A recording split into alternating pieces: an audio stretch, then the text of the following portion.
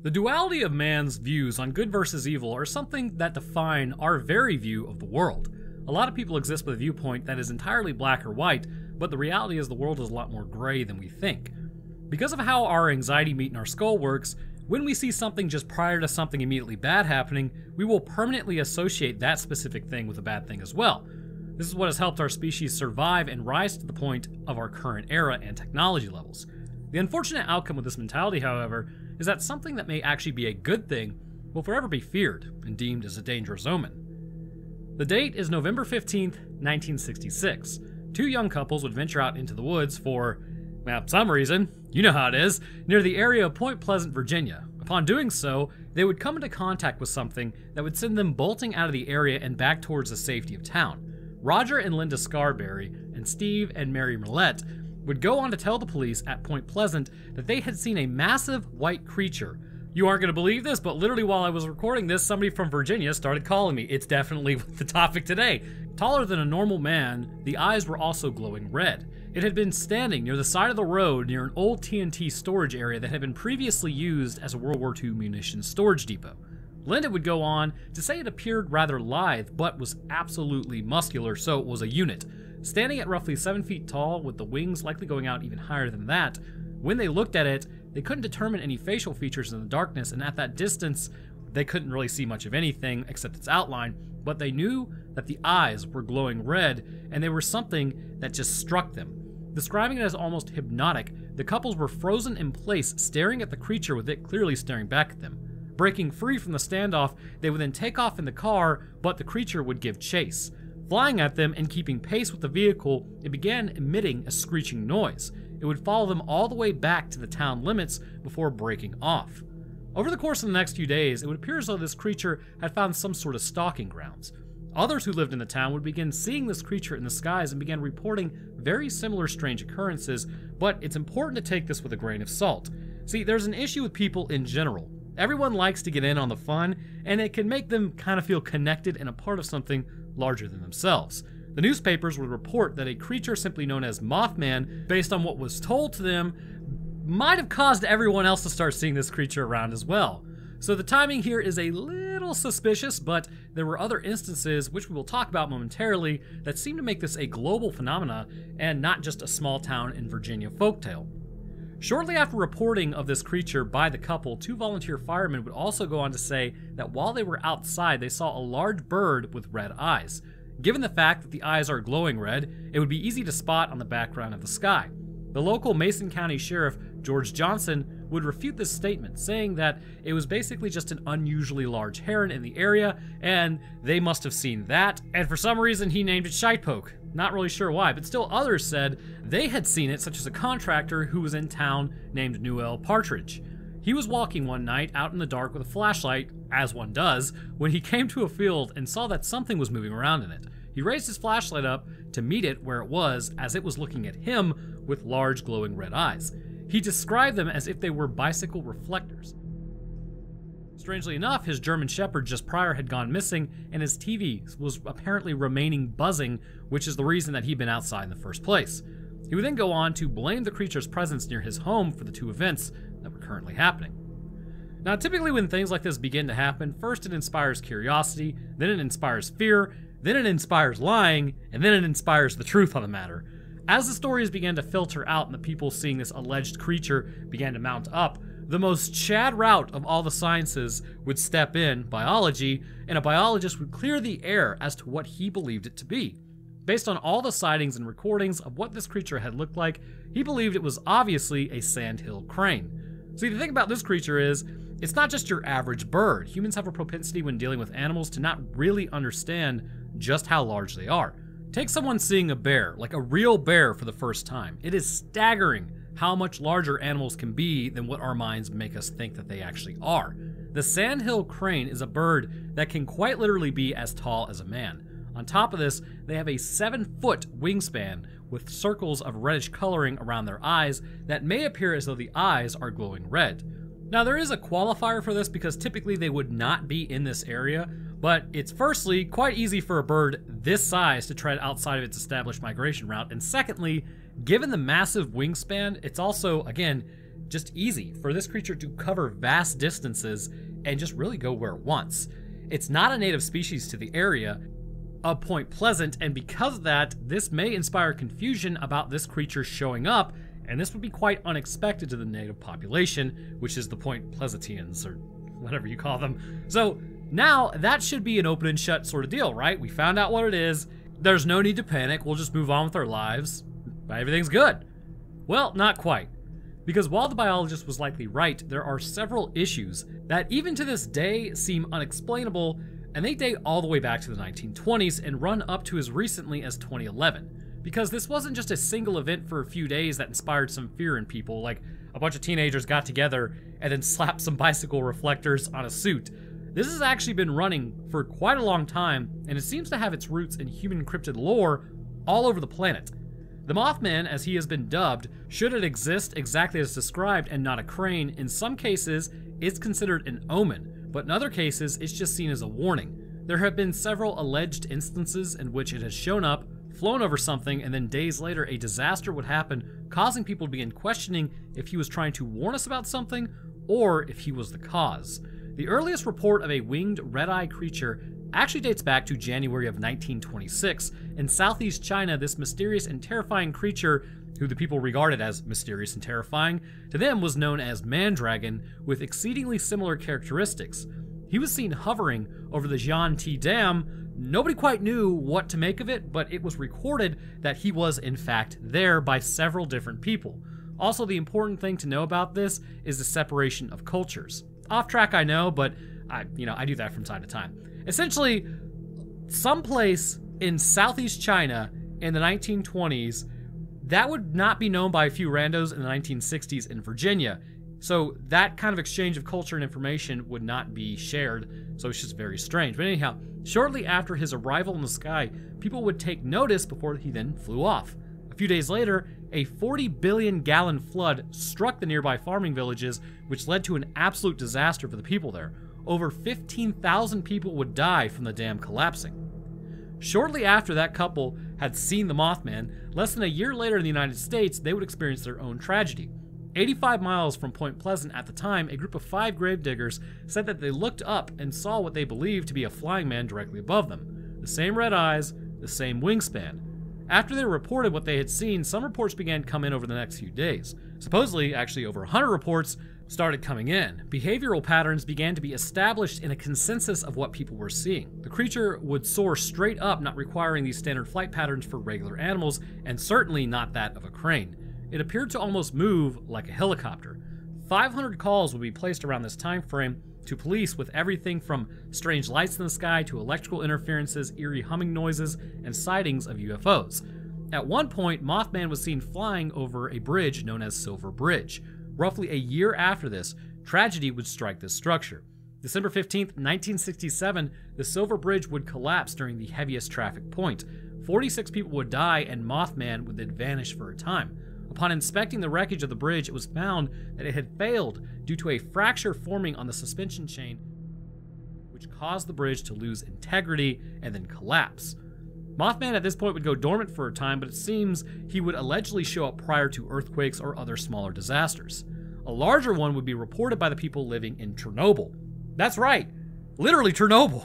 Like the one, like the place that you can go visit now, but it's not good because it screws with your DNA. But they said that they saw a horrid humanoid with enormous wings, a black headless body, and red glowing eyes that sent a message of doom to anyone who saw it, as they saw it rise above the horizon of Chernobyl in Pripyat.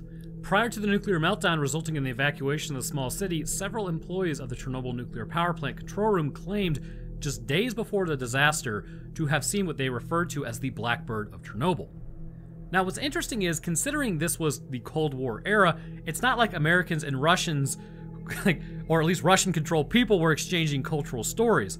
Unless you count that one time where people wanted a bridge to be built, but the American government said no, because it was adding like an extra hour to like go around a mountain rather than just go across a stream. So then that town, where was it? I think it was in Virginia. They actually contacted the Russian government to give them funding to build the bridge, and the Russian government was for it because they just wanted to embarrass the US at this point, and it created a whole international thing. That was a classic. But anyways, the whole point of this is the psychological effects actually lined up with one another despite there likely being no contact. Those who witnessed the Blackbird of Chernobyl said that they had terrifying dreams and felt compelled to look at the creature in its eyes. They also would receive ominous phone calls and heard a similar buzzing noise as others might across the planet. Because of this, the Blackbird of Chernobyl is considered to be the Mothman, or at least related to it, but maybe just possibly misidentified, or just given another moniker because of the local culture. But regardless, this thing appears to have shown up just prior to a disaster, much like in other cases. This radioactive material that was leaked all out into the surrounding area would have an impact on the entire European continent as materials settled all over it. At this point, people began attributing a new idea to him, as there's no way he could have caused a nuclear meltdown. But Mothman surely did show up for it. This idea would have been further supported by a previous encounter that allegedly would end up saving the lives of people rather than just like showing up and bad things happening, bringing into question just what exactly was this creature trying to accomplish. In 1978, a group of miners headed into work in Freiburg, Germany. They would then round the corner to go into the mine and come face to face with an imposing creature blocking the entrance entirely. They said it was headless but had glowing red eyes in his chest. They had the original thought that it was just a weirdo wearing a trench coat, but then they soon realized that a massive set of wings had basically started sprouting from its back, and then that would probably be terrifying. The miners sat there, almost entranced by what they were seeing, as the creature would then let out a horrifying screech that caused them to run outside and flee. Not wanting to return back into the mine, they would continue to wait outside, only to hear a rumbling noise brought on by a minor earthquake. A dust plume would then blast out of the mine, signaling that it had collapsed only an hour after they were scared out of there by the unknown creature. Had they entered the mine as any normal day for work, they would have been crushed by the collapse. They would dub the creature the Freiburg Shrieker that saved their lives. Even more recently, the creature has been seen heralding in more disasters, but I mean, if anything's to go off of in 1978, maybe it's just warning, it's not heralding it. In 1999, the same creature was seen hovering above some apartments in Moscow, which would foreshadow the 1999 Russian apartment bombings. Then, just 2 years later, he would be seen again. Several people reported seeing some black-winged creature flying close to the Twin Towers in the days preceding the attacks on September 11, 2001. They say that they saw the creature also flying parallel to the plane during the attack as a second plane crashed. Then in the days that followed, something else strange would happen. Allegedly, men in black showed up and would begin to warn those who were saying that, this thing existed and I saw this, to keep these stories to themselves. It would now be some time before he was seen again, until he would be spotted down in La Junta, Mexico. A large, hairy, red-eyed creature was seen stalking the area, as many people would then claim to have seen it. The creature's screeches could be heard coming out of an apple orchard close to Miaka Cemetery. 2 people would then head out there to investigate what was making all that racket, named Angela Mendez and Viviana Lazima. After seeing what they saw, they would be filled with terror, and then later on in that evening of March 6, 2009, a student who claimed to be walking home was chased by the Mothman. Authorities at this point would attempt to track the creature down, much like the group did in 1966, which if I didn't mention, they rounded up a posse to go find this thing, but never found anything, so they're just like, well, maybe it was just like a mutated thing because of the World War II munitions. But anyways, in Mexico they would have the same issue. They would fail to locate any signs of it. It seemed odd that he would do this, considering he may have chased a car prior, so I guess it's not too much out of character, but it was still kind of strange for him to chase anybody. Later that same year, a swine flu outbreak would happen in this area, which, I mean, there were infections, but the response to it was way overhyped. This is coming from a microbiologist. I'm just throwing that out there. It was basically a nice warm-up for other things. Sort of like how the recent pox that started spreading was hyped up as, oh my god, this is going to be like the next thing, which it wasn't. But, be careful who you rub your body against. Anyways, diseases are scary, but an overreaction to them is way scarier. The most recent event, I mean, given what we will talk about in a moment and how the whole planet seems to be descending into chaos, we probably are overwhelming the cryptid at this point. We need to employ more Mothmen. But this last one, it seems to have happened on March of 2011. Japan around this time experienced an absolutely devastating tsunami that hit the coastal Tohoku region of the eastern coast of Japan. The amount of damage and death left in its wake of this disaster was absolutely staggering. This wave was spawned by a magnitude 9 earthquake that rattled the nation as well. However, this wouldn't be the only disaster that came out of this disaster. The Fukushima nuclear power plant would have been heavily damaged by the tsunami and the earthquake that would cause one of the worst nuclear meltdowns ever. The environment would be poisoned by nuclear waste and extensively damaged. I remember seeing at around this time, 80-year-olds were volunteering to go in and clean up, suffering extensive genetic damage in the process as to protect the younger men and women from experiencing the same fate. Even to this day, it is still impacting this area, which again, Mothman was said to have been seen here just prior to this entire set of events. Now, there are a few things to discuss when talking about the Mothman. Obviously, the biggest one in the question is if it's actually even real.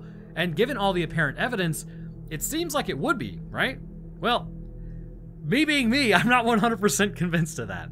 Now, about half the people probably listening have written angry comments about how I'm just a douche and have clicked off, but the thing to remember is the human mind when it comes to disasters is exceedingly malleable. It runs along the lines of why eyewitness accounts to like an actual crime aren't always just accepted as the bona fide truth. And that's because the very memory associated with the event that is also a jarring thing to witness, and if it's tragic as well, that also creates a lot of problems. This can cause a person to insert information into a story believing 100% that that's how it happened, which just isn't true. And this is a real thing. In fact, eyewitness accounts, they've gone in, said something, a video of what happened was found later, and it just completely disproves their entire memory. And it's not like they were doing it on purpose, it's just their brain was impacted by the event. So let's dive into that for a moment. The human brain will typically run through the process of collecting memories in the short term, which stores them in the frontal lobe for the time being. If the information is repeated enough or it's important, it'll be processed by the hypothalamus, where the overall experience will sit there with the details still remaining in the prefrontal cortex. Now, this process works pretty well, helping you recall memories from long ago with pretty accurate details. In fact, one of the interesting things is the number one way to trigger a memory is with the olfactory bulb. If you say, let's say you dated a girl, right, like 20 years ago, and you haven't thought about her in 20 years, if you smell her perfume, boom, all the memories come back because of the location of the olfactory bulb in relation to the prefrontal cortex. It's very interesting stuff. But with the addition of trauma, this throws all of that just episodic memory into the trash because the brain is made of meat, and believe it or not, it is impacted by the environment greatly. In individuals who witness something traumatic, this can put them at risk for producing false memories. I know I sound like glowy posting right now at this point, telling you, oh, you're just misremembering, don't worry about it, I just need to get a black suit on. But this is a certifiable neurological condition that is the same reason why, again, eyewitness accounts are not always reliable. The person who sees this event will have a break in the normal processing of their memories, and their brains will do what their brain always does, and that's try to fill in the missing information. Now, the issue arises during this process where episodic lists of events leave spaces in the brain, which will then be added into information, or the brain will add in information that the person already knows, but may not really be aware that they're adding it in. For example, one of the issues in the 1960s with America at this time frame was that during this era where there was allegedly a lot of talk of UFOs or aliens or everything, with the Mothman also being an alleged alien, this information was spread as like lights in the sky that were also attributed to him as well, until finally something came out that said he was probably an alien with a sighting of a UFO nearby. Now, that's not necessarily what didn't happen. However, the name itself, the Mothman, would carry its own weight and its own issues. Around this time, the Batman TV series was massively popular. Almost everyone knew about Batman in one form or another, and there just happened to be, at least in the comics, a specific villain at this time that Batman was currently engaged in battle with, and that was the Killer Moth. It is assumed that because the newspapers around this time were coining the name Mothman, likely due to the Batman comics, this may have had an impact on everybody's recollection of events. There is something important to remember if we are talking about trauma, disrupting memories, and events route. Many of those reporting sightings would take place after the disaster already happened. In some cases, people would come forward and say something happened to them prior to the disaster, but it's almost like who recounted what had happened, the disaster had already come and went, and they were like, oh yeah, you know, now that you mention it, I did see a muscular moth with a 7-foot wingspan with glowing red eyes just prior to this. I just didn't say anything about it. Like, come on, really? But I'm not completely ridiculous about it, because there still is the possibility, because it can't be ruled out for the people that did see things prior to any sort of event and did report it before any event. In the United States, this may have also been fueled, though, by the UFO craze during the 60s, but when you get to, again, what other countries apparently had seen, it does raise a solid point towards the existence of Mothman. There's actually a folklorist named Jan Harold Brunverd, and he notes that the Mothman has been widely covered in popular press, some claiming sightings connected to UFOs, and others claiming that a military storage site was the Mothman's home. Brunvand notes that recountings of the 1966-67 Mothman reports usually state that at least 100 people saw the Mothman, with many more afraid to report their sightings, but observed that written sources for such stories consisted of children's books or sensationalized or undocumented accounts that fail to quote the identifiable persons. Brunvand found elements in common among with other Mothman reports and much older folktales, suggesting that something real may have triggered the scares and became woven with existing folklore. He also records anecdotal tales of Mothman supposedly attacking the roofs of parked cars occupied by teenagers. Conversely, Joe Nichols says that a number of hoaxes followed the publicity generated by the original reports, such as a group of construction workers who tied flashlights to helium balloons. Nichols attributes the Mothman stories to sightings of barred owls, suggesting that the Mothman's glowing eyes were actually the red eye effects caused from the reflection of flashlights on other bright light sources. Benjamin Radford points out that the only report of glowing red eyes was secondhand, that of Shirley Hensley quoting her father. One of the prevailing hypotheses associated with the Mothman at the time of the original sightings was that it was a misidentified sandhill crane, due primarily to the size of the birds, as well as the reddish flesh around the crane's eyes. Daniel A. Reed examined the migration patterns in historically reported sightings of sandhill cranes in the area of Point Pleasant, and proposed that in cases where eyeshine was not noted, it was statistically more likely that witnesses were seeing and misidentifying a great blue heron instead.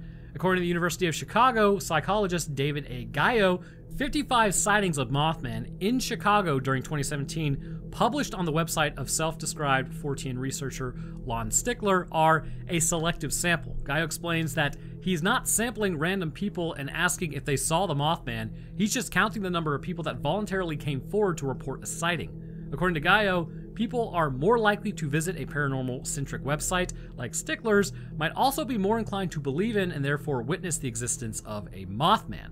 Some pseudoscience adherents, such as ufologists, paranormal authors, and cryptozoologists, claim that Mothman was an alien, a supernatural manifestation, or a previously unknown species of animal. In his 1975 book, Keel claimed that the Point Pleasant residents experienced precognitions, including premonitions of the collapse of the Silver Bridge, UFO sightings, visit from inhuman or threatening men in black, and other phenomena. So is the Mothman real? To confirm or deny if it actually exists requires some proof of either side. There are stories ranging from actual sightings prior to disasters to those who say it looks completely different from what other people who have allegedly seen the creature say, based on local cultures influencing how it actually appears to them. Because of this, much like many of the local cryptid stories, I'm inclined to believe it's likely the human mind trying to put together and identify something they may have actually seen but could not identify what it was. So to them, this is what it became. It's much like with the crane. While this could easily be the explanation, those who have not seen this type of crane could easily label it as something more nefarious or strange, and coincidentally, if it happens to be near the time frame of another tragedy, this could easily push them into the mysterious realm rather than likely just a mundane occurrence.